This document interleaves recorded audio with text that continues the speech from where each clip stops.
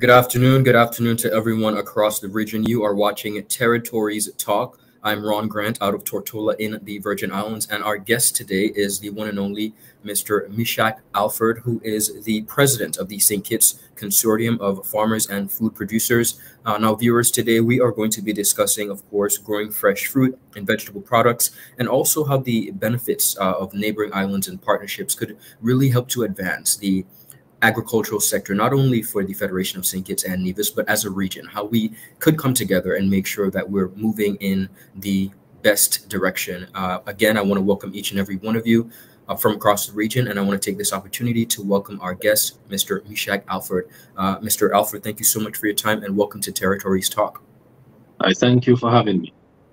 Indeed. Now, I mentioned, of course, that you are president of the St. Kitts Consortium of Farmers and Food Producers. But before we get into that organization and its role, briefly tell us a little bit about yourself and your background.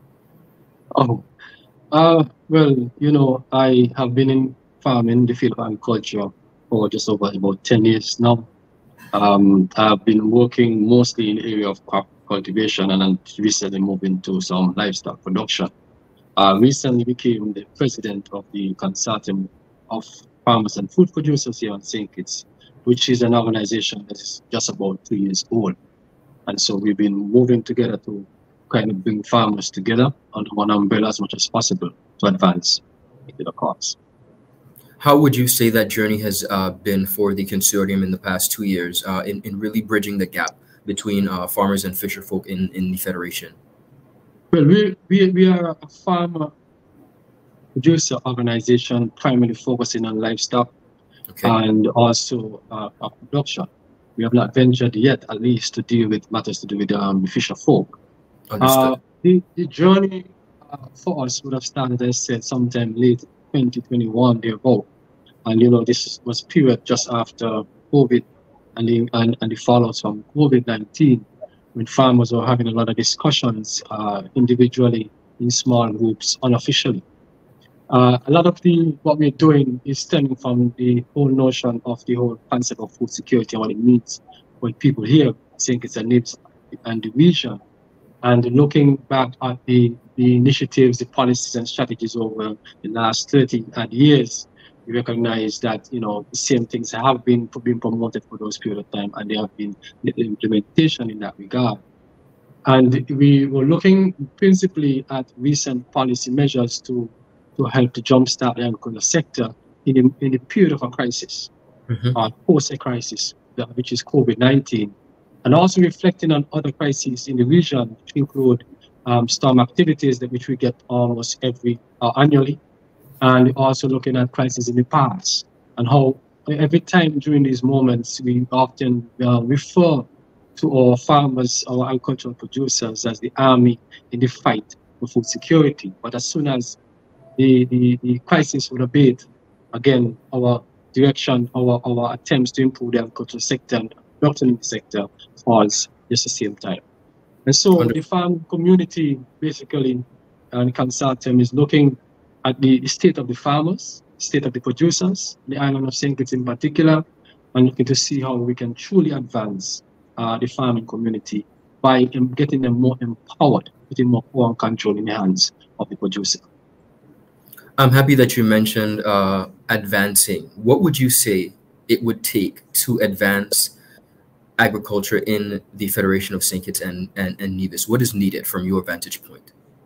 Well, from the vantage point of the consortium, we have been pretty much concerned that the farming community has little to no voice in the decision-making and policy-making of the government and the Ministry of Agriculture.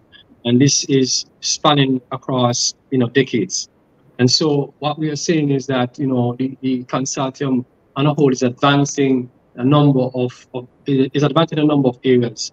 One principal area is the voice. But when we started our discussions very early on at the inception of the organization, we thought it was important to dialogue with those who are in the sector as much as possible, which is an ongoing process because we're learning every time. We started speaking with the farmers principally, and they would have said, we have no say in what direction we are taking. Second thing that we would have identified is access to financing. would put the facilities to help them to basically apply the trade a little bit better.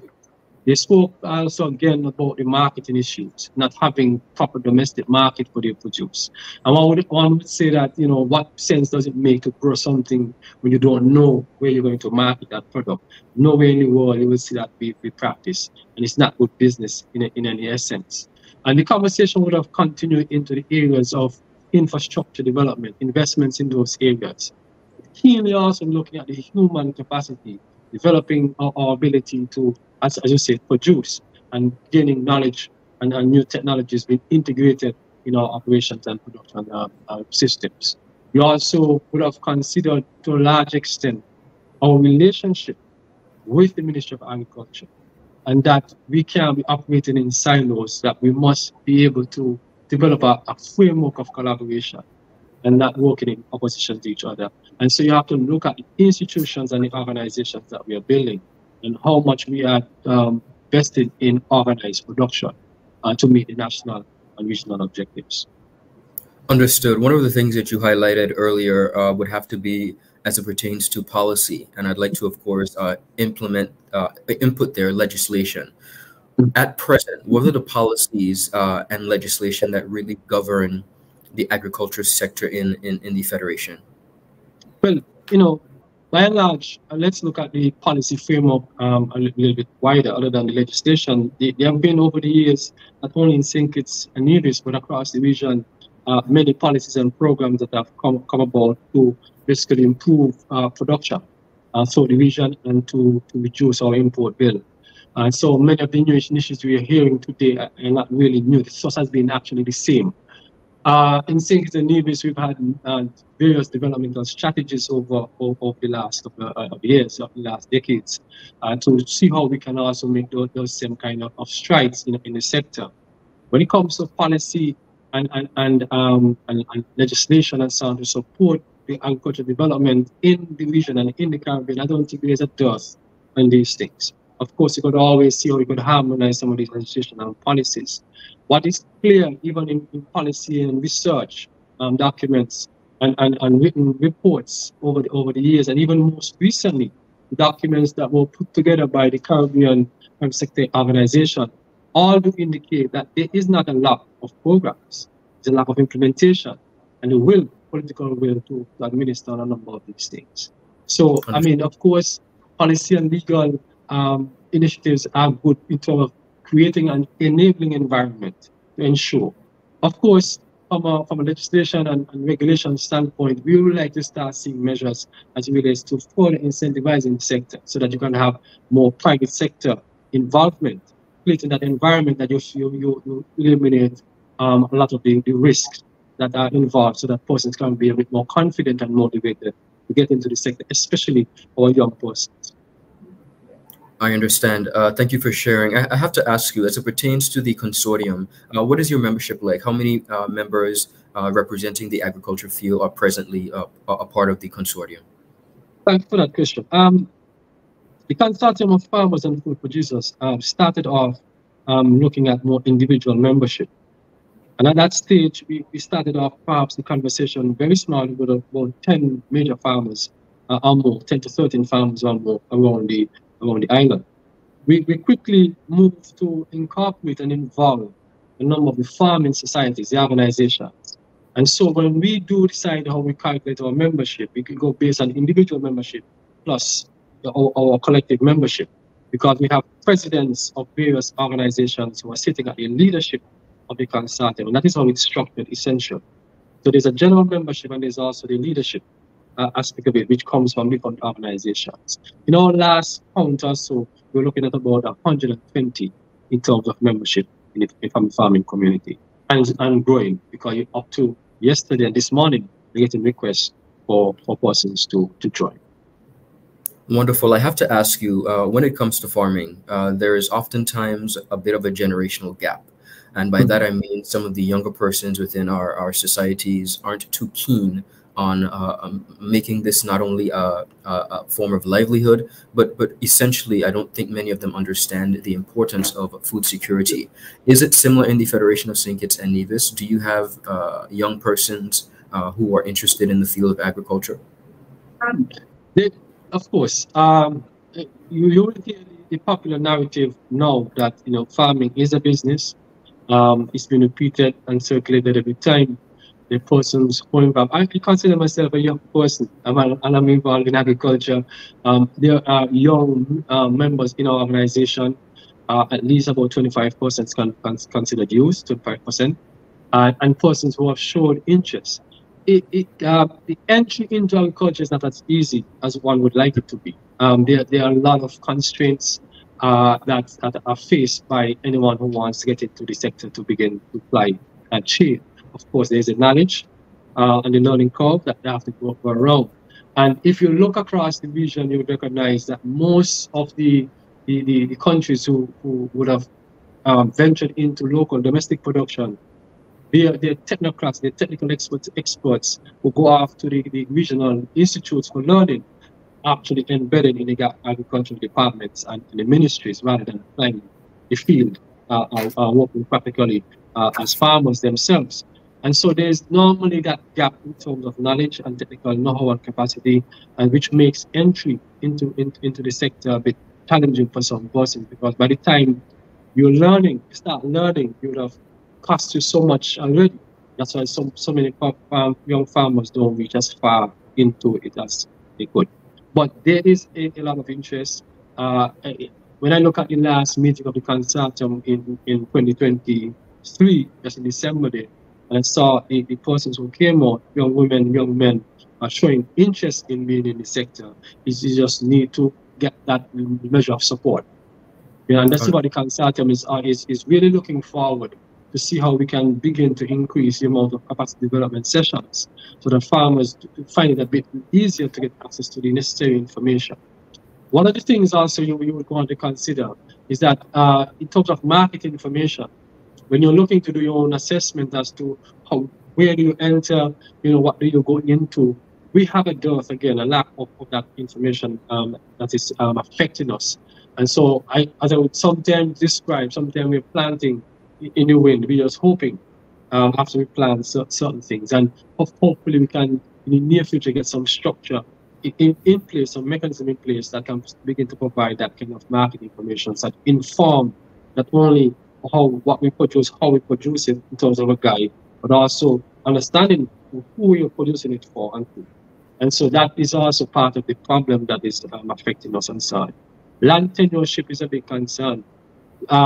If you want to see investments in agriculture further, you recognize it requires that persons have a better relationship with their land, whether it's through longer-term lease arrangements or outright ownership, because it's an investment, and to start off in the field can take a bit before you can start seeing the returns.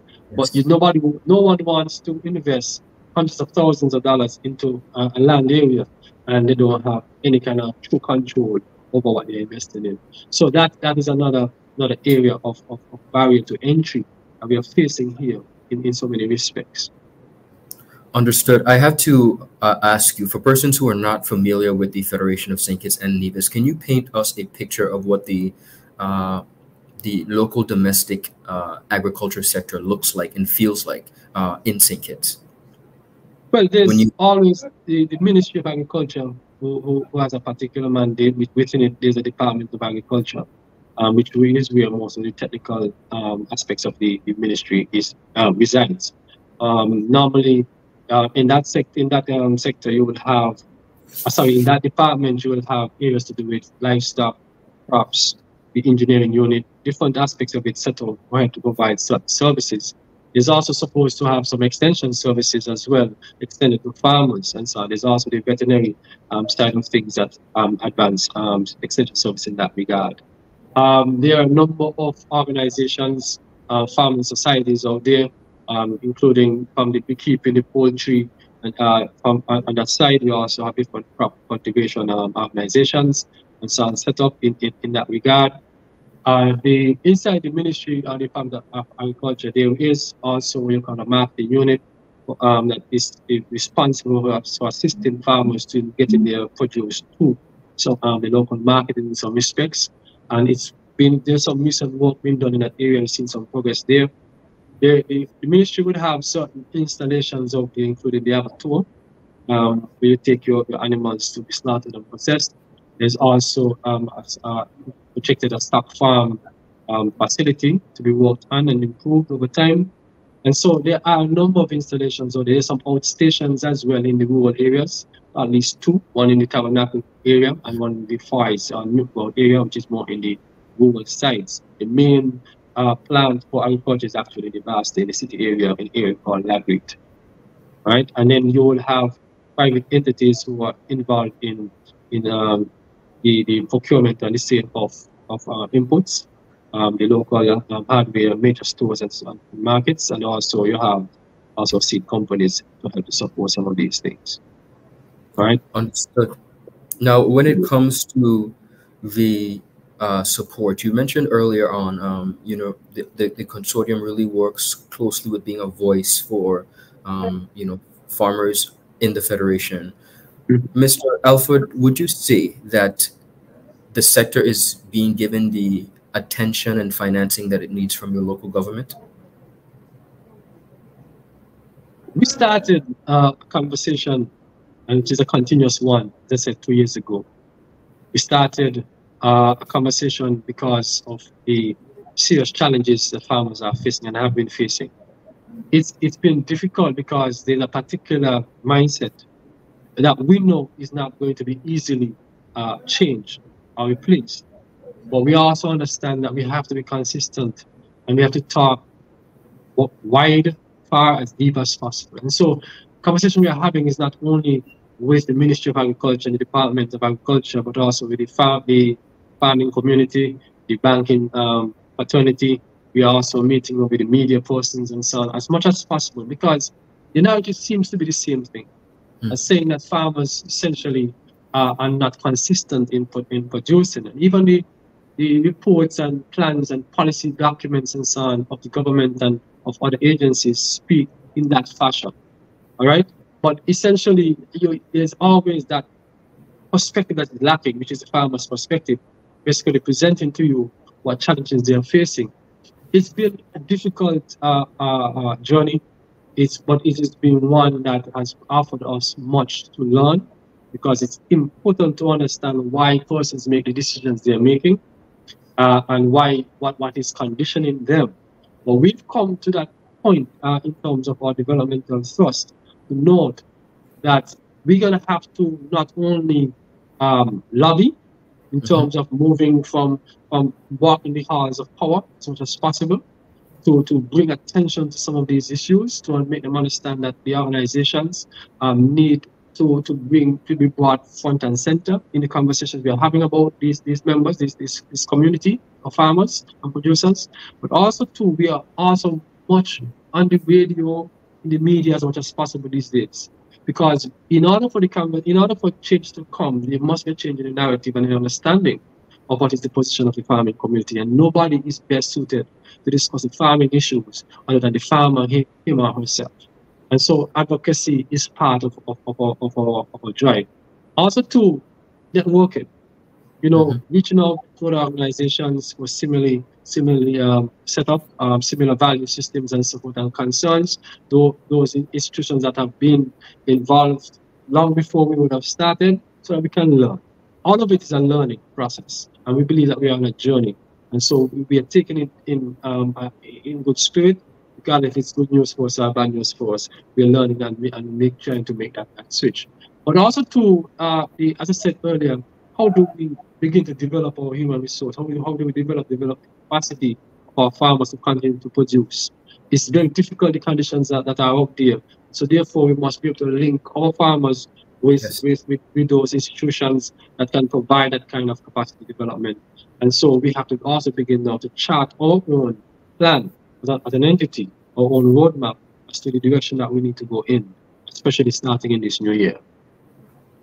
When you look across the region, Mr. Alford, is there a particular country that you would say is leading or could be looked at as an example as it pertains to agriculture? Well, most of what I see, and I don't want to speak with within the great authority in that area. But most of what I see is mostly what I see news items and what is posted in the social media platforms of the various countries and the organizations that they have. And some of the things are very inspiring. I have seen in recent article which shows what is happening in places like St. Lucia, in Guyana, Jamaica, in terms of the investments already made to go after the target of the 25 by 2025. And for that reason, you become a bit inspired that the movement has truly started. We are yet to see that kind of turn in St. Kitts at the moment. We are hopeful. We have seen and heard the new budget presentations. We've been see like at least presentations of the 25 by 25 plan for St. Kitts. There's some there's buckets of hope in it. However, we're still waiting, as we normally do, to see how these things will be rolled out and implemented, how much the farming community, agricultural community, and a whole private sector will be thoroughly involved in these things from the very inception. And so, in terms of identifying a particular country of sorts, I mean, up to recently, as yesterday, I saw that there is some credit facility being devised in Dominica, right? To support farmers in the production of white potatoes. That is interesting to us because it's one of the things that we've been trying to promote with the Ministry of Agriculture to help us in that regard, at least to fashion or facilitate the conversation with the banking community. So one of the challenges we've been having here locally is that farmers are not considered. I must speak of farms. I know this sounds the same experience across the region, as they're not considered largely as being bankable. And so the conditions of loans and so on is sometimes very extreme to a point that you don't really want to basically incorporate those in your operation because it's too costly a financing mechanism. But when I see what I see in Dominica is also inspiring to say, here's an example here in Dominica that we've been talking about. This is one in St. Lucia, this is one in Jamaica and so on. And also too, these are things that we have been promoting because of our own experiences, noting that we need help in certain areas. Wonderful. I want to take this opportunity to welcome our viewers from across the region. We have persons tuning in, of course. Today is election day in St. Martin, but today we are discussing agriculture and food security with the man Meshach Alford out of the Federation of St. Kitts and Nevis. Of course, if you have any questions or concerns or comments, feel free to send us a message and we will be happy to address them as best we can. Continuing on, as it pertains to the education in agriculture, I have to ask you, is it taught in your local schools in the Federation? What are some of the programs that are incorporated, if any, to introduce young persons as early as possible to the agriculture sector?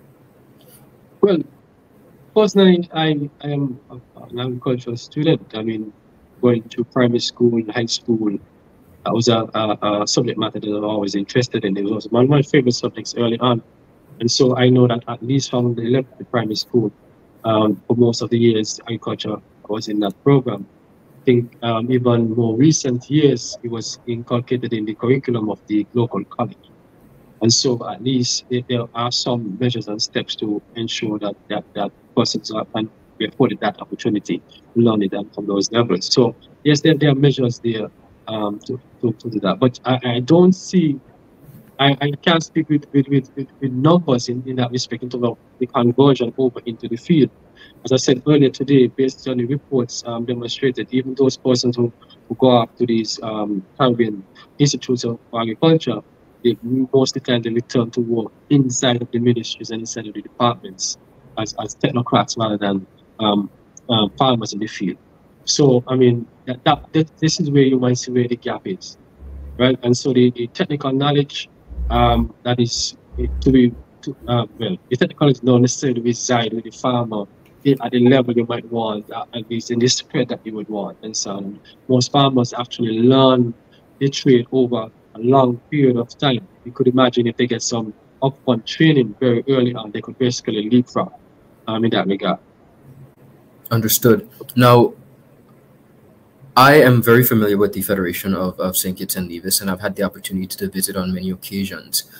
Give us some examples of the products agriculture products that are harvested locally? Myriad of them. A myriad of them. Okay. I could speak. Well, I want to pivot off of that question just to say something that I might have missed earlier. Sure. Consortium of farmers having gone around having discussions with media, with bank, with the Ministry of Agriculture, the ministers, the Prime Minister, everybody. We know that that the real problem they had with the farming companies is that we are not being consistent in our production. And that is why a lot of times we won't find a market for stuff. Even though we disagree in principle on that matter, we decided to take a decision in our leadership meeting that we are going to start a planting program internally. This is where a number of farmers will come together and focus on different some crop items, particularly the bell peppers, the green peppers, we call it sweet peppers, carrots, onions. We also said we do some cantaloupes, honeydew melons, cabbages, and so on. So Consortium looked at around 6 different crop items to focus on for this crop season. And so just to give you, this is about 6 of the 14 crops were identified in the 25 by 25 strategy for St. Kitts and Nevis. So we decided to tackle it in that way so that we can begin not only to record for ourselves, but have the marketing unit record what we're doing. So on our end, we're recording more on the production side, challenges, what we plan, how much we plan, how it's going over time, the challenges we're facing. And then also on the other end, the marketing unit is taking record of the harvesting aspect of things.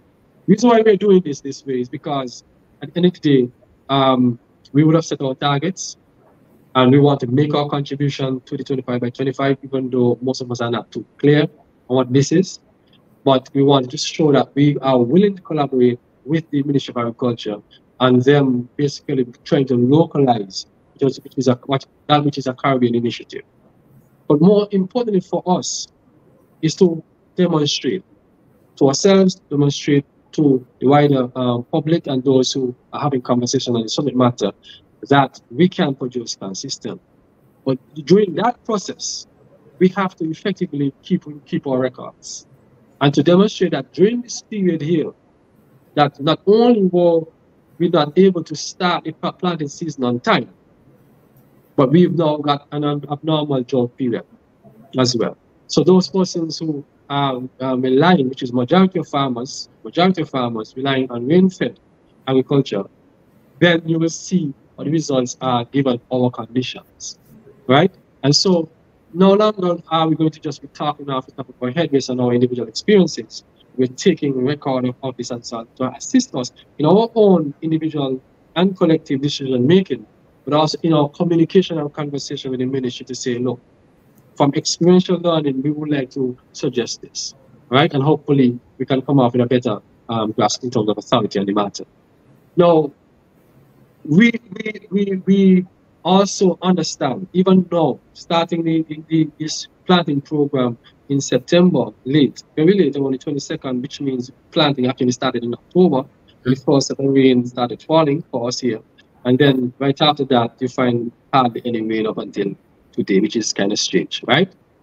Now, we're recording all those challenges.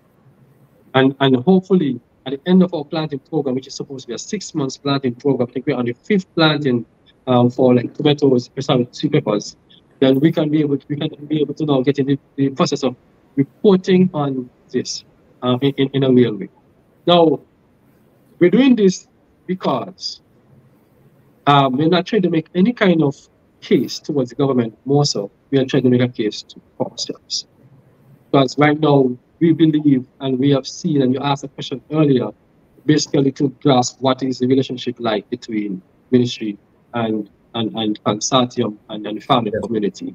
It's because we've reached that point where we recognize, and we're hoping that the government can recognize, that the farmers has to be able to not only be empowered, but also empower themselves and arm themselves with the necessary information and knowledge. And the hope is, the greatest hope for us is that we begin to see farmers as truly a business people to engage very early on in the processes. There's no reason why you will start a program, launch any program before you consult with the farming community. These are the people who are supposed to carry this program through. These are the implementers. And unfortunately, too much of our policies across the region, so we start at the regional level, even at the national levels, do not incorporate those persons who have to carry it out. And there's always that gap because there's no clarity in terms of the vision, and this doesn't filter down far enough to those who are actually going to work and going to those fields. Understood, and I want to take this opportunity to thank you for your authenticity and your honesty. One of the things we sometimes fail to realize is that we have more in common as a region than we are differences. We have quite a bit of similarities, and of course the aim of Territories Talk is really to connect the region through conversation. Of course, when it comes to agriculture and food security, it is of paramount importance and concern to the entire region. I don't see us though, however, really taking it seriously. I don't see us really understanding the importance of moving from good to great when it comes to food security. And I do want to take this opportunity just to commend you and your organization for the work that you're doing in the Federation, despite, of course, of the various challenges. I want to give you an opportunity to speak to the younger generation, perhaps myself and younger. What would you say to them as it pertains to really bringing home the importance of getting involved in the agriculture sector? Interesting question. When I got into agriculture, when I got into farming on a whole, it stemmed from an experience I had outside of the region. I was in South Africa at the time on a course of study. And I was there with my other classmates leaving the University of Aberdeen with our professor, very few of us. And we were studying the conditions. I'm an environmentalist and also physical planner, all right, by profession. We were studying the conditions of what you call it, the vegetation around farms and so on in that area. And we referred the region in South Africa. We were staying on a farm that had some semblance of tourism involved in it, where you could go there, stay, eat from the land, and all these different things. And we were basically assessing the area to understand what conditions are affecting the farmer from producing well. We asked those socioeconomic questions as well as and we look at the physical evidence of the problem.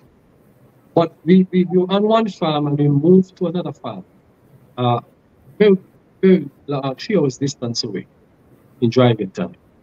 When we got to that farm, we were on the mountain. And I remember we were asking the questions, you know, why?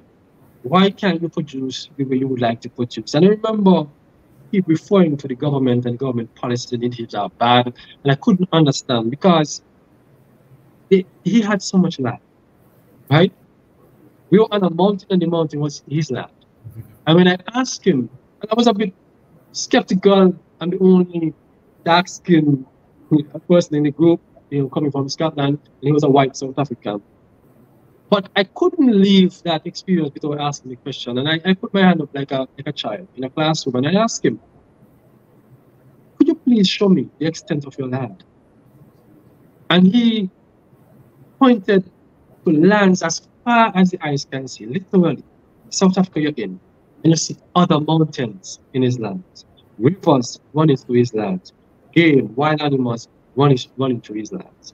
And he doesn't have enough land to do what he wants. That is where my concept, the value of land, changed in terms of wealth creation and everything else.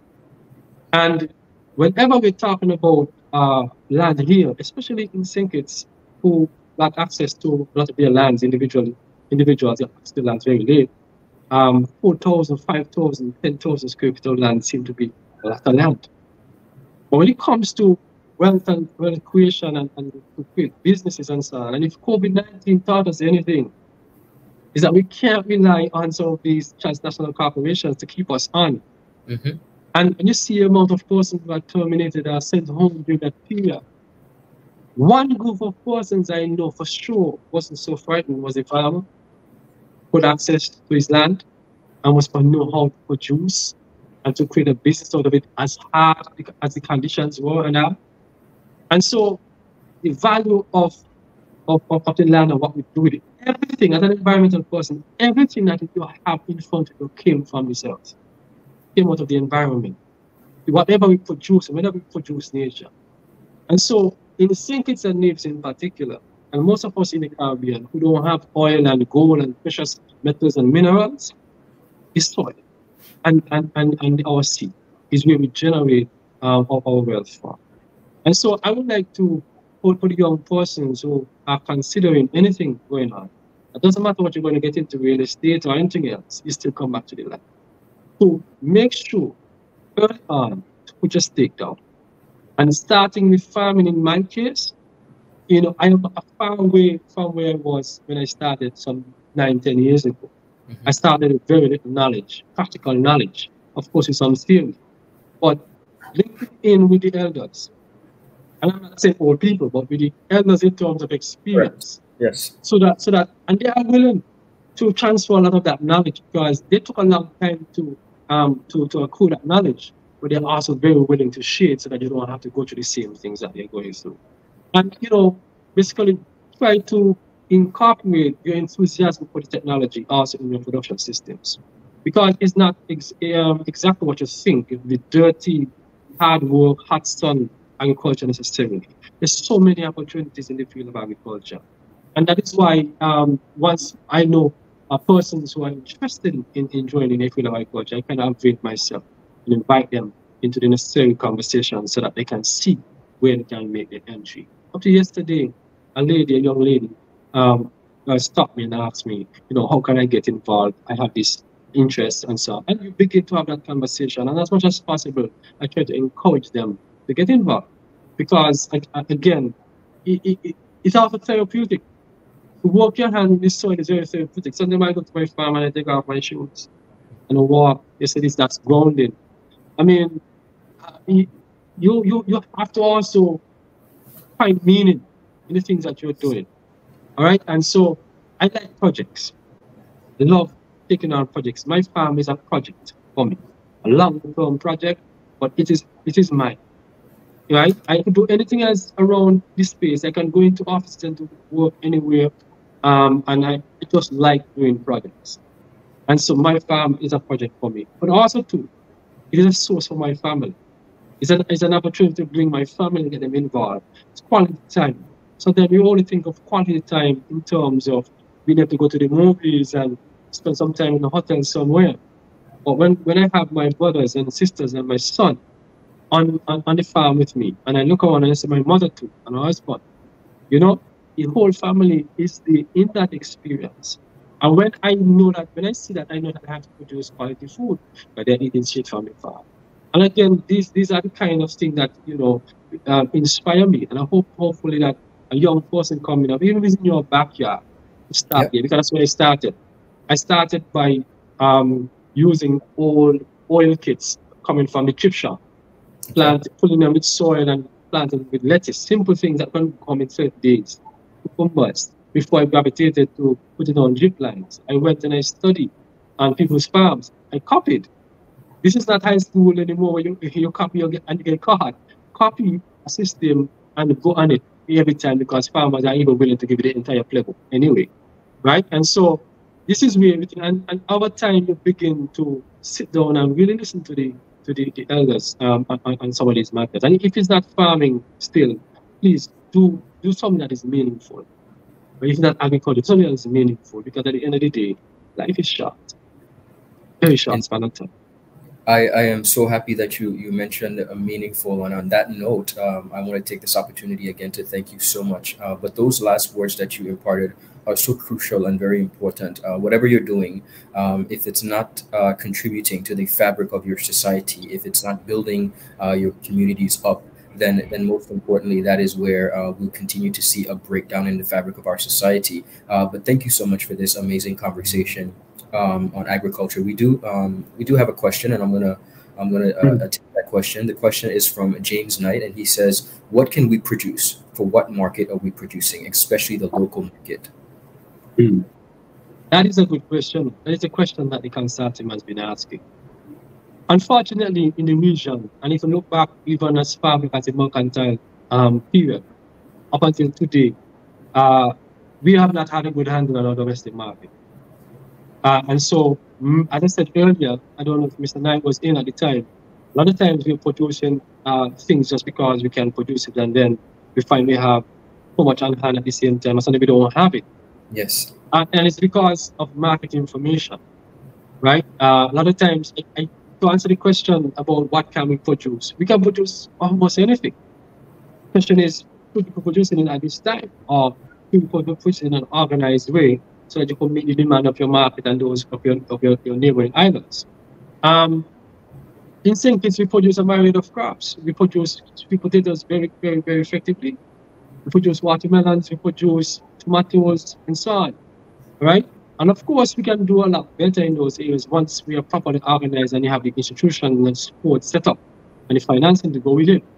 But there is no real limit unless there's an issue of climate and we're not customer, we don't have the knowledge of a particular crop item. But most of what we eat, we can produce it, right? In the Caribbean, in the region. I remember when I was in uni at West Indies, you know, one of the things that visiting guest lecturer told me that they had so many fruits and food just spoiling in areas like Dominica that never makes its way even up to 10 of the islands because of transportation issues and so on. But so across the region, what we can produce effectively here in St. Kitts, somebody else can. You know what I mean, like Dominica and so on. But again, production is more than just what we can produce in terms of what we have knowledge of producing and the guys produce, but it's a factor also of the infrastructure in place. Okay, there's something that my farmers constantly remind me that we can, nowhere in the world is anybody producing the same thing all through the year. There's a period of time because of extreme weather pattern is a cutoff.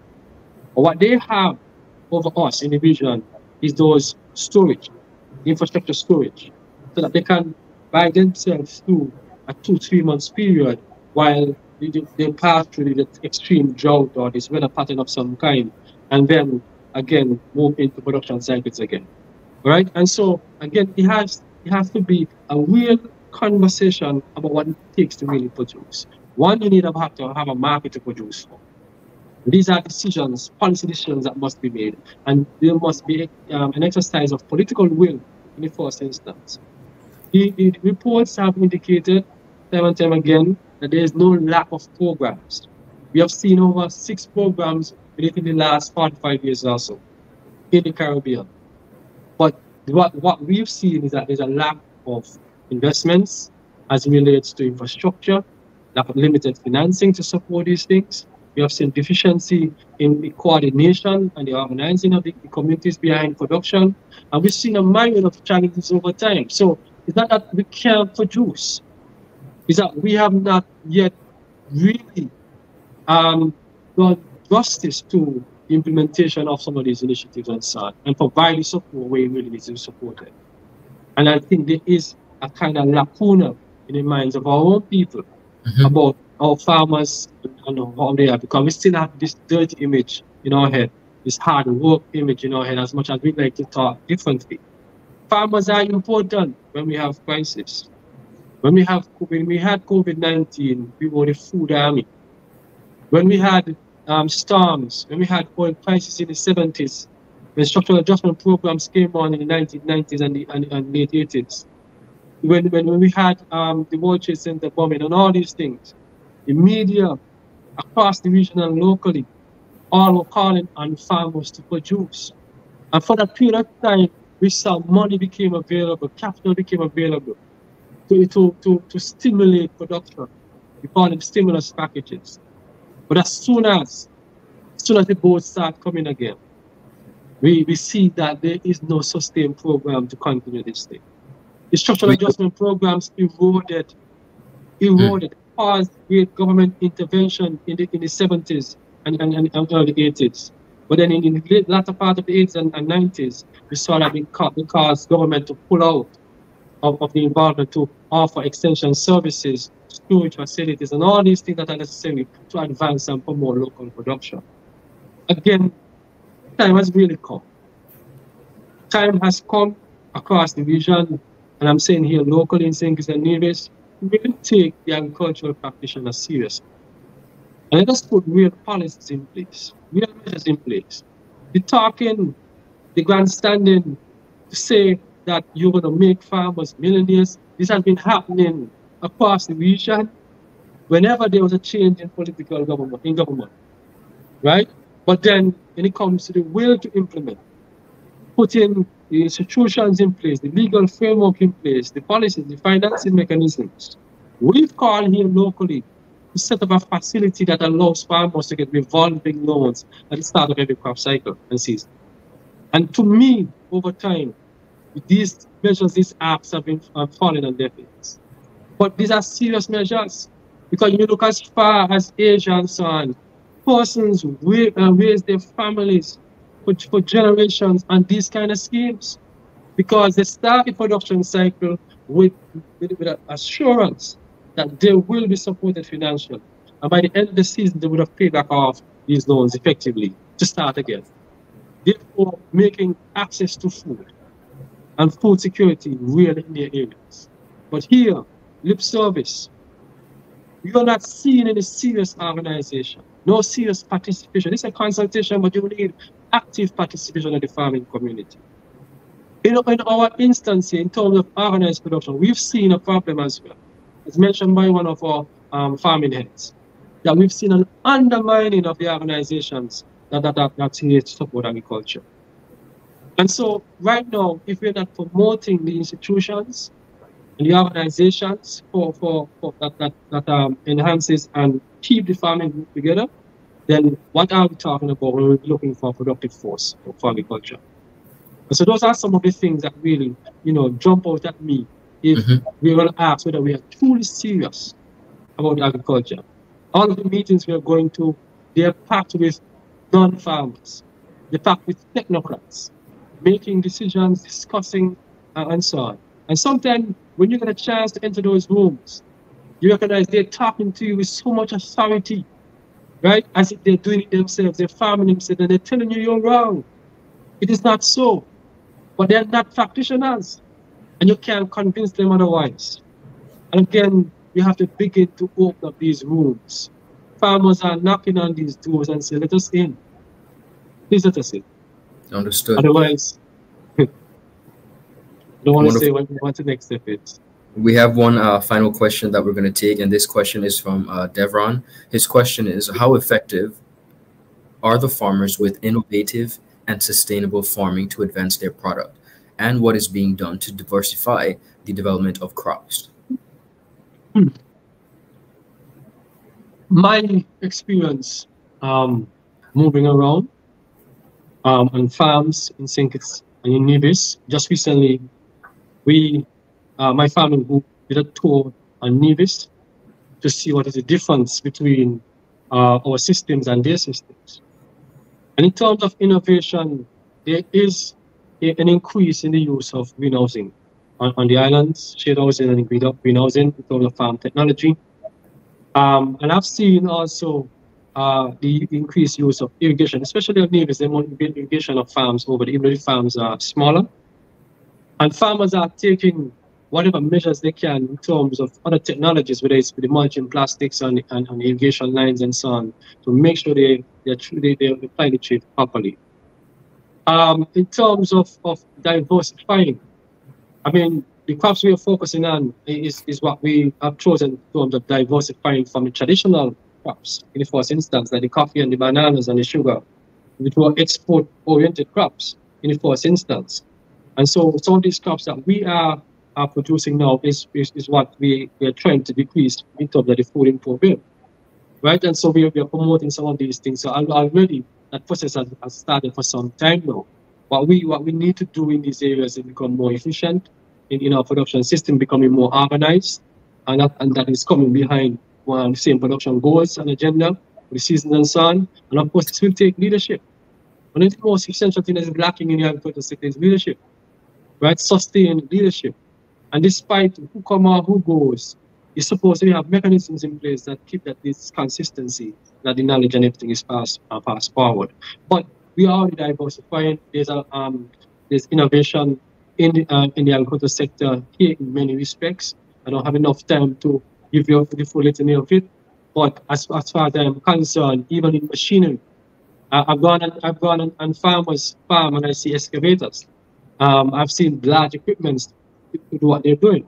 The harvesters, you know what I mean? So that what would take you 2 days or 3 weeks to harvest in terms of potatoes is happening in one morning because they have the technology now so that they can and put them into storage. I see farmers now incorporated, trending with storage, whether their farms are their place of residence, so they have ease of access. In fact, only one of the discussions in our group indicated that if the farmers don't have proper storage, if they don't have 6 months worth of supply before the farming season starts, you're already behind, you're already late, and you won't be effective. Second thing that they said to that is, if you don't have proper storage for when you're harvesting produce, then you don't have to always go to your field to collect food you take to the supermarket. And you will take them from your storage place. Then something is off. And you should be going to your storage and not to the field to take food to the market. Because if you have to go to the field, you're already late again. All right? And so these are the kinds of conversations on not just the technology, but innovation in thinking and making your business file your operation, if it is such a word. All right? And so these are the kind of conversations we are having. Of course, our organization is very much open up to learning. And hopefully we can be able to network with agencies across the region that can help to fulfill some of that kind of technical know-how. I'm so happy that you mentioned that because we have a question coming in from Faith Roach, and her question is right in line with your recent statements. It says, will the consortium seek to establish networks with other Caribbean regions to help alleviate the situation of glut locally? We are currently reaching out using our friends in other parts of the region to connect us with other agencies. Because we must learn how other countries are doing things. We must learn from each other. And one of the historical problems of the region is that we've been isolated in so many ways, and that to take, and everybody wants to be the first, the innovator, to say I did it and I'm the only one doing it. We're not that arrogant in the organization of the Consortium. We would like to learn from you, and everything that we can teach you, we can teach you. Because this is for the benefit of all. And so if I could reach out and get connection, for example, with the Barbados Agricultural Society, the Jamaica Agricultural Society, to help us to develop ourselves institutionally, so that we could provide better service to our members and to the wider community, of course, I run to that opportunity. Because we are that open, because we want to do better. This is our livelihood, right? And anything that we can do to enhance our members, we will do it. Right? As long as it's good, in good standing. Right? But this is our part of our outlook. We indicated earlier that part of our mandate is to network. The 4 pillars I explained earlier when we started, that networking is one of those things, because we understand knowledge, best practices can be transferred, and so we must avail ourselves to those things. So any agency, whether it's an allied agency working here in St. Kitts and Nevis, or regionally, or any institution set up to support agriculture at any island or whatever, even if we have to come to be students in your rooms, we'll go. And that is the basic philosophy and understanding in the organization, right? And hopefully one day we could return the same to other institutions and non-persons. Wonderful. We have a number of persons who have been logged on to this conversation from across the region. One of those persons happens to be the Junior Minister for Agriculture and Fisheries in the British Virgin Islands, Dr. the Honorable Carl Dawson. We want to thank him for joining this conversation and paying attention to the narrative. We have a number of persons, as I said, from across the region. Antigua, Bermuda is here as well, Cayman Islands, Turks and Caicos, and of course the British Virgin Islands. And we do have persons from the Federation of St. Kitts and Nevis. So once again, welcome to Dr. the Honorable Carl Dawson, Junior Minister for Agriculture and Fisheries in the British Virgin Islands. Mr. Alford, I have to ask you, as we wind down the conversation, we just have a few more short minutes before our time is up. But in 2024, in hindsight, with all the work that the consortium is doing and all the efforts that are being made, what would you essentially like to see for agriculture across the region? What is your goal and your essentially your prayer when it comes to agriculture? So the last part of your question was missed just there. What is the goal for agriculture across the region, vision? Essentially, what is the goal? What would you like to see done for agriculture in the region for 2024? What is your ultimate prayer for the industry?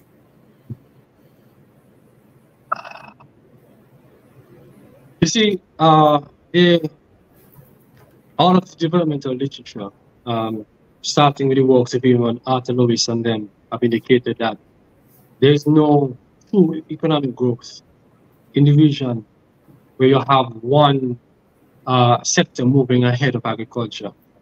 Whether it was industrialization or whether, as we are speaking in these days of tourism area, that if you advance one at the cost of the next, then you won't have real growth across the economy as a whole.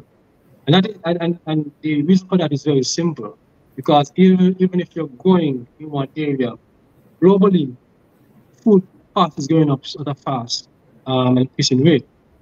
And so my goal really, essentially, is to see greater investments in the people, in our own people.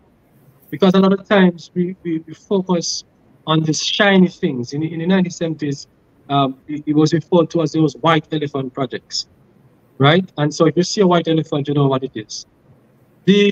You see projects come along for a moment, and they are supposed to be the panacea.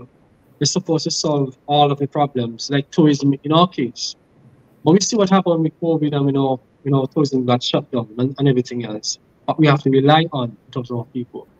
And so for effective and sustained economic growth and for poverty alleviation to really happen, it must be about food security.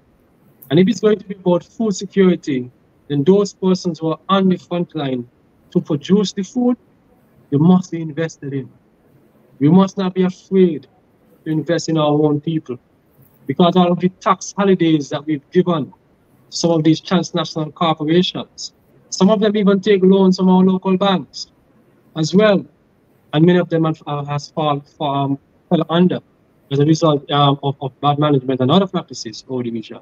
Our farmers and our people still remain. And so we've been trying to inculcate our people into industries, and nothing is wrong with going out to services and tourism and so on. But it can't be that we are pursuing a unilateral economy, but we have to pursue dual economy.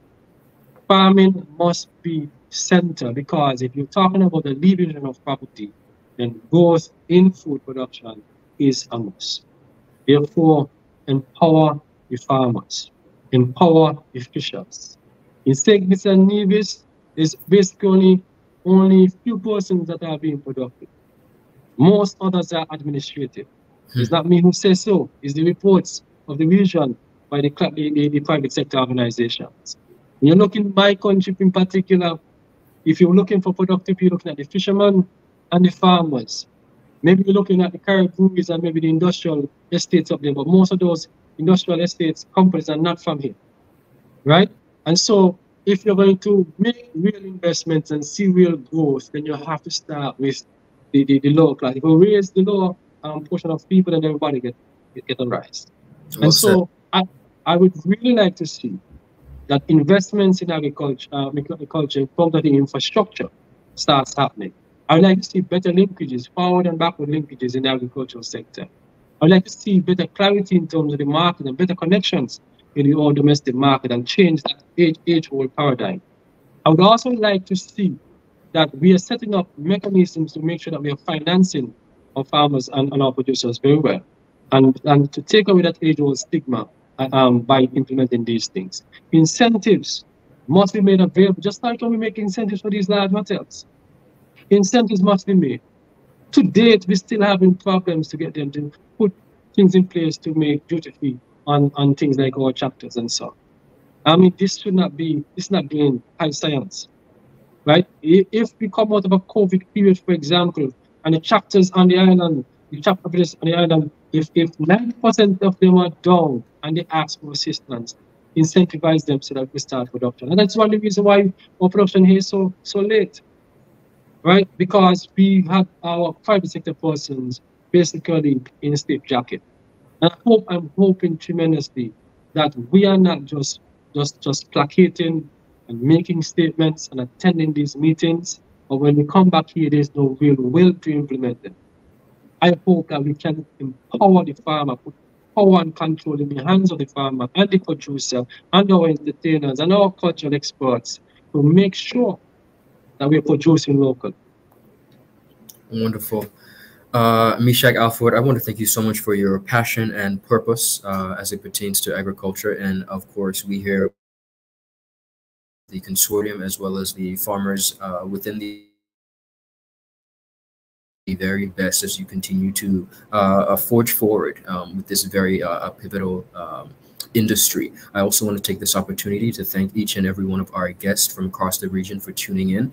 It has been an absolutely meaningful conversation, one that I'm sure we will have to continue because this is of paramount importance to us. I have been your host for today, your guest host, Ronn Grant out of Tortola in the Virgin Islands. Again, you've been watching Territory Talks. Thank you all for your time. Do have a beautiful rest of the day, and we'll see you next week. Thank you.